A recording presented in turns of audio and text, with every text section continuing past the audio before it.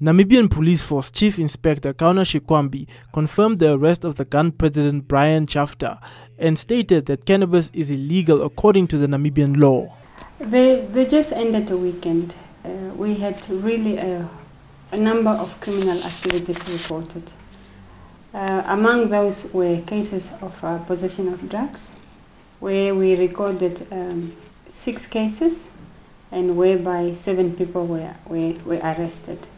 We know it was a month-end weekend, and history has really taught us that during month-end weekends, so much is happening.